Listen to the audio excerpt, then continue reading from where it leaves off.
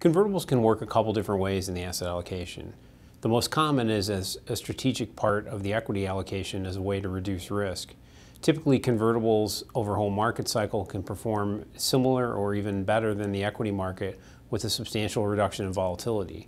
Convertibles also can work well as a tactical part of the asset allocation to reduce interest rate risk in the bond allocation.